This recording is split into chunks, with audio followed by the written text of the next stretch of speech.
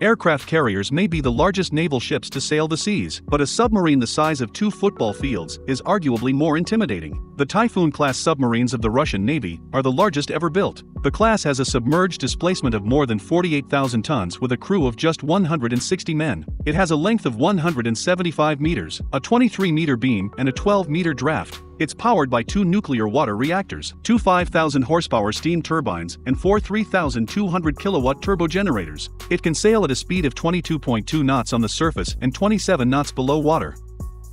Crew members can comfortably live aboard for as long as 120 days, as its interior amenities are unmatched.